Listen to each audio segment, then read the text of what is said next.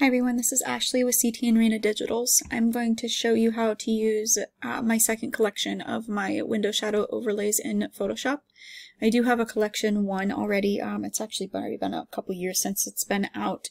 And those are mostly overlays for the back of the backdrop. I wanted to do a second collection to include some more for the floor. The second collection also has some that go on the background as well. But if you do already have the first collection, the second collection, none of them are going to be exactly the same. So if you're worried about that, buying the collection 2, if you already have collection 1, it is a whole new set of overlays. So I'm going to get started. I'm going to do one in case you don't have the first collection yet or haven't watched that tutorial. I'm going to do one to show how to place it behind your subject, and then I'm going to do an edit to show you how to use the floor ones as well. So I'm going to go ahead and on my background layer, I'm going to go to my quick selection tool and select subject up at the top. Wait for that to work, and then it's not really going to matter so much down here. It's just habit. I just select what Photoshop didn't select. What you more so want to worry about is just that everything up here on her body is selected. And then go ahead and duplicate that background layer and press Ctrl+I or Command on Mac +I on your keyboard up to, just kidding. So sorry, create that layer mask first down here, and then press Ctrl+I or Command+I on your keyboard to invert that layer. And then I'm going to go up to File and Place Embedded. And then you can navigate to the folder where you want to, or where you saved your overlays to pick which one you want to use. I'm going to use a background one. So these are the ones for the background only, and then you can see there's a lot of different floor options in this collection. I think I'm just going to use this one. Okay, and then I'm going to go ahead and resize. Change the blending mode to screen. Resize a little bit more here, and then I'm going to go ahead and you can either hold down Alt on your keyboard and click between these layers as soon as you see that icon, or you can right click and create clipping mask, and that's going to put it behind your subject. Now you could keep this very bright. The only reason I don't recommend doing that is because it's going to be a lot harder to blend because you have the hair here. Depending, like if her hair was a lot more straight and she didn't have as many flyaways, I could make it work and make it look okay. But I'm going to lower the opacity on that quite a bit because I want it to be a little bit more in the background. She's standing quite a bit of ways from the backdrop here. So it would be a little bit faded, and it would also be a little bit blurred. So not only am I going to lower the opacity, I'm going to come back to my overlay layer and I'm going to go up to Filter, Blur, and Gaussian Blur. Most of the overlays do already have some blur added to them just because, excuse me, when you use, if you were to actually use like a snoot or something in Studio, if the subject wasn't right up against the backdrop, if there's that space, it's going to create that fall off, more of a blurred shadow onto the backdrop. So I'm going to go ahead and I'm going to create some blur on that, and I'm actually going to lower that opacity just a little bit more. And then you can also, I'm going to come down to my mask here on my subject, and I'm going to use a soft brush, not too big, a black brush on probably just about 10% opacity, and I'm just going to feather it off around the edges just a little bit, and that's going to make it so you don't have to go in and paint little by little the hair. Okay, before and after. This one has a little bit of like a smoky effect over here too. If there's a part of it that you're not wanting, you simply just have to use that layer mask on black to brush off. Like if it was at 100% opacity, I could completely brush that part off if I wanted to.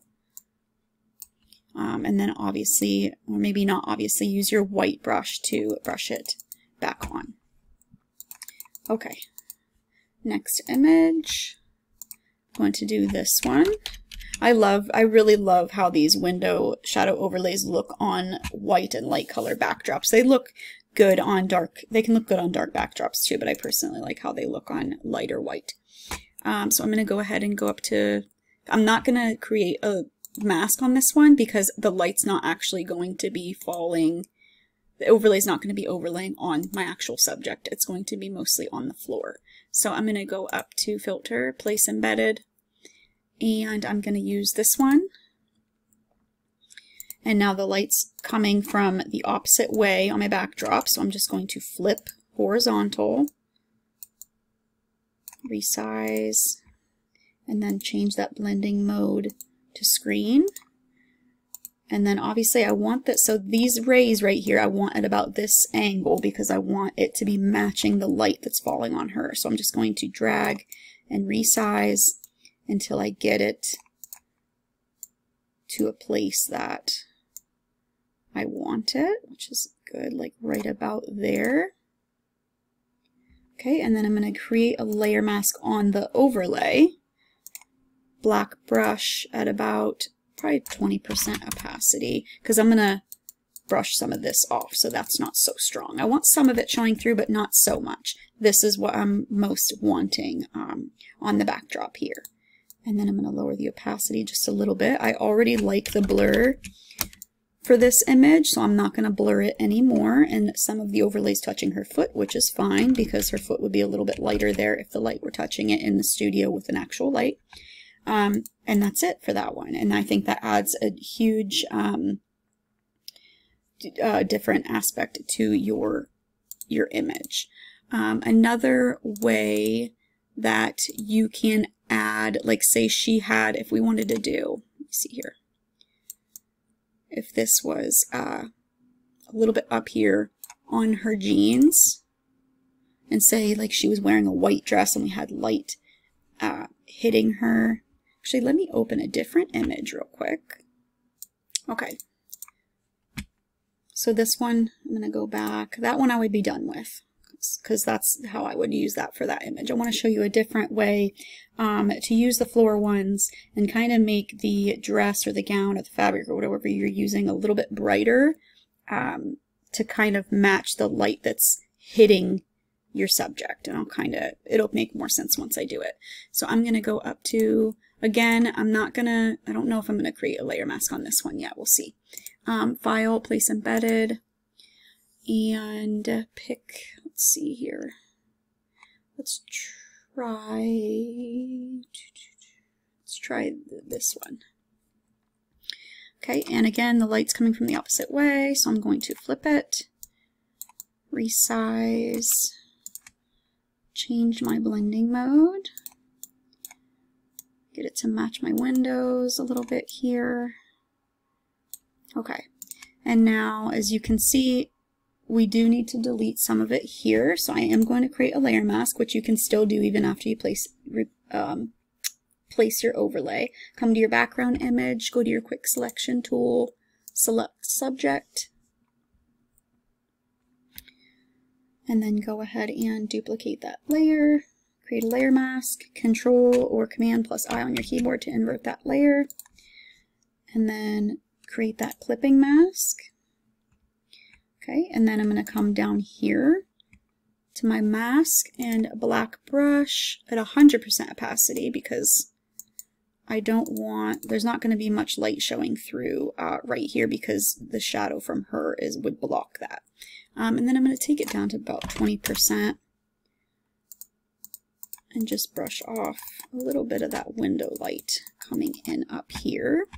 And now, so as you can see, it doesn't make much sense that there's very bright light on the floor here and there's not bright light on her her wrap here. So I'm going to go down to my background layer.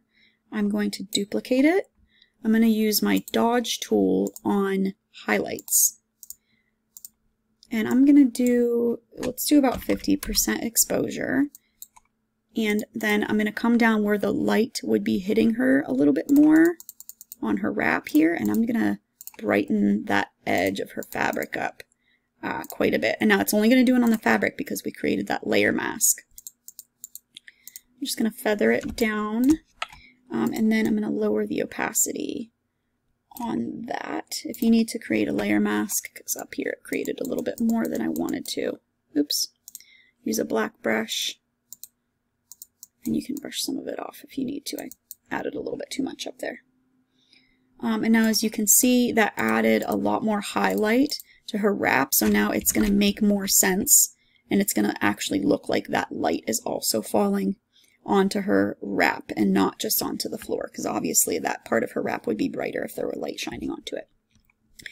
So I wanted to show how to use that, because you're not always going to have an image that has this negative space and it's going to have to hit your subject. And I think that's important to learn how to do different, use it different ways. I didn't really pay attention to the angle of the window. It might be coming from a different way. That's going to matter. But that is how I would, just to show how to use that and to make your subject a little bit brighter in areas if you need to. If you have any questions, this is just another background one. If you have any questions, you can send me a message. If you are a studio photographer, I'd love you to join my group on Facebook. I will link it in the description. When you are requesting to join, I've been having to decline a lot of people. You do have to put in your information for your website or just your Facebook page, or just make sure it's visible on your Facebook page. I get a lot of spam accounts trying to join the group. So if that stuff is not visible, that you're actually a professional photographer, it will be declined. And I also have, if you want more tutorials like this, I have lots of tutorials that are similar on my YouTube channel, which I will also link in the description.